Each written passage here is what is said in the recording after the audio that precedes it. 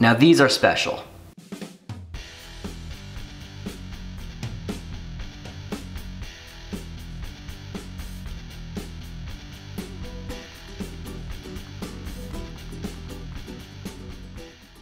Hello everybody, SilverPicker here, and welcome to the SilverPicker Squad. Now today's video is going to be short and sweet, but it is so sweet, that is right.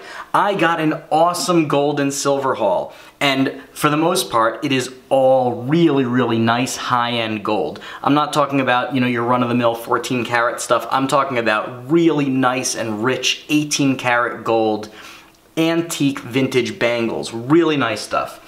Now, everything you see here, I actually bought from the same family that I bought all of that Judaica from in the previous video. You can take a look at the card over here if you missed it.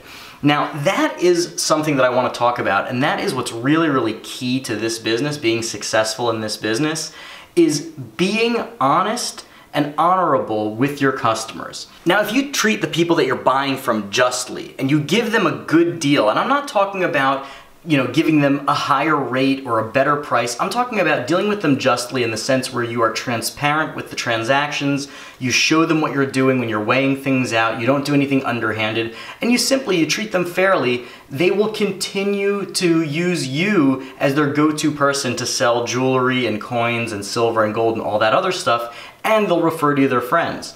Now, these people, I bought coins from them. That's how I met them. They posted an ad on Craigslist to sell their coins. I bought from them and I treated them really fairly, and about 6 months later they called me back to sell me all of that silver Judaica. Now here we are just a couple weeks later, and they decided that they were ready to get rid of a bunch of gold jewelry, and who did they call? Me. And the reason is because I always treated them fairly. And you can see that ultimately made me win out, because I could have gotten a few extra bucks out of them and that would have been it.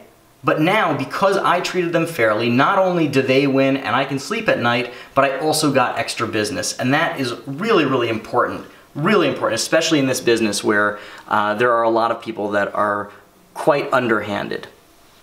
So anyway, with that little business ethics lesson, why don't we move on to the actual stuff that I bought.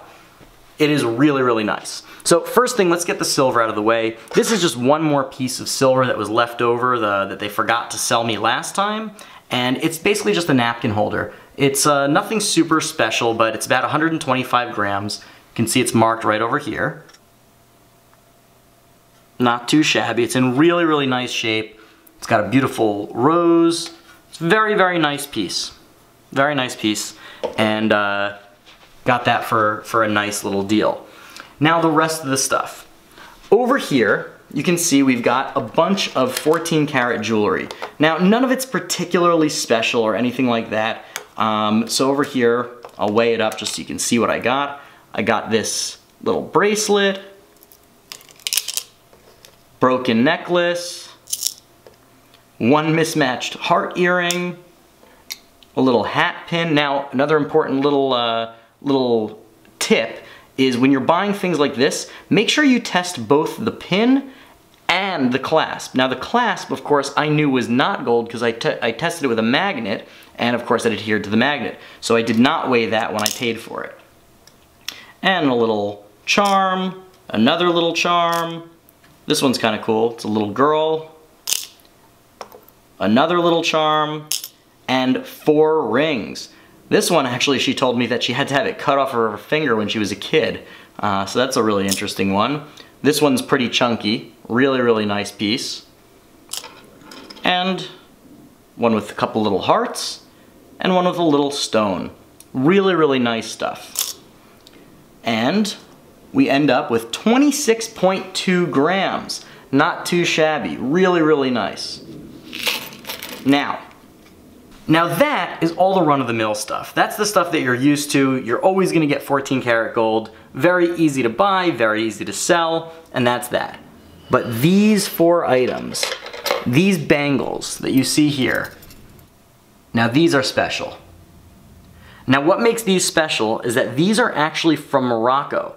These were bought in the 1970s in Morocco and were potentially made way earlier than that. And they are 18 karat gold, and man, are they absolutely beautiful. Now, in a previous video, which I'll link over here in the card, you'll see where I talk about the feel and the texture of gold and how to identify gold just by looking at it. And these are perfect examples of gold jewelry that you can just tell just by looking at it that it is an exquisite, exquisite 18 karat gold. These are mostly unmarked. They have some symbols, some kind of hallmark, but they're almost indistinguishable. They've been rubbed off over the years and dulled. And I don't believe that they ever had any kind of like 18 karat gold or 750 mark. And I'm not too familiar with the hallmarks of Morocco, but I could tell immediately not only that these were gold, but that these were going to be very high karat gold. Of course, I tested them with the acids, and they came up perfectly. I mean, let's take a look if I can show you some up close. They're all a little bit different. You can see here, this one's a little bit more intricately designed. It's got a nice little clasp.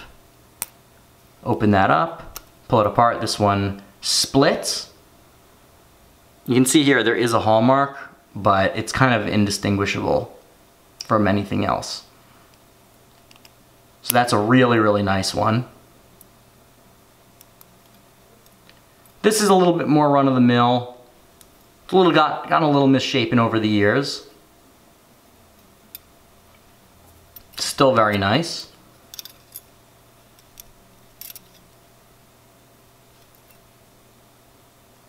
Another kind of more run-of-the-mill, but with really, really nice designs. Really nice designs.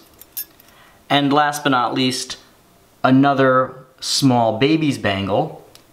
These, I believe, were actually given usually traditionally at birth to a new baby girl. And man, look at that. Exquisite, exquisite design. Look at that shine. You can tell that that's gold right away, right away. And we'll weigh them up. Let's take a look.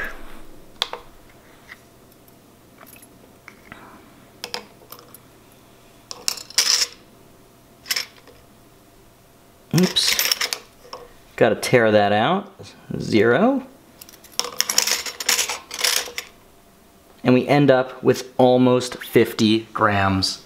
Almost 50 grams of 18 karat gold. That is absolutely phenomenal. Well, anyway, that about wraps it up. That is it, folks. I don't need to beat a dead horse right here. You saw it. You saw what it is. You saw what I got.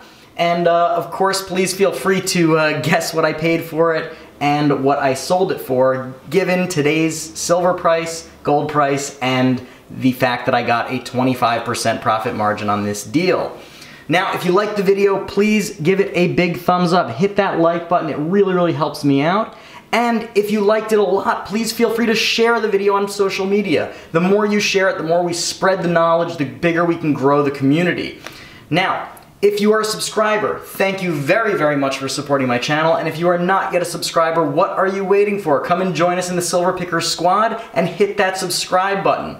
And if you'd like, feel free to check me out on these social media platforms. I post things there all the time before they hit YouTube, and sometimes I post more in-depth pictures of my hauls on Facebook, on Twitter, etc. So check me out there. And I hope you enjoyed everything. Until next time, SilverPicker out.